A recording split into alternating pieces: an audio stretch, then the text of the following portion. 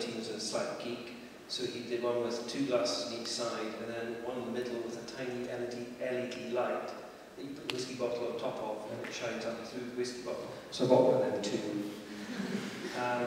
And then there's a friend of some of ours who is the chairman of the Malt Whisky Society, so he bought one as well.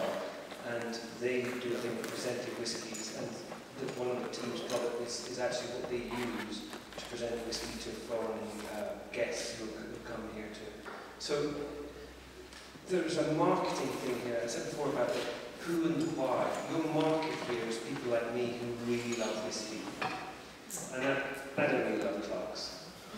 I've got lots of clocks. You have a unique access to a really amazing raw material, and if you can combine that with people's love of whiskey, because they're your market, making something that's got no connection with whiskey really yet, it's a bit tenuous, which I think has been feedback from other people.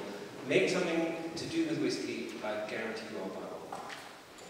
That would be my advice.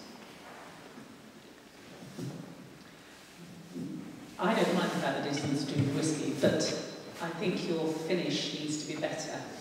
I like the fact that you sand the sides, it's nice to feel, because you will pick up the clock to change time or whatever. I'm wondering about whether you should sand and smooth the top bits here and perhaps put a colour. Yeah. Particularly this one, which I think looks quite messy at the top. And I think it would just give it a bit more edge to look smarter, and just pay more attention to the finishing. And as Lisa said, the hinges need more attention too. But the tactile, the touch feel and the visual colour would be great. Thank you very much.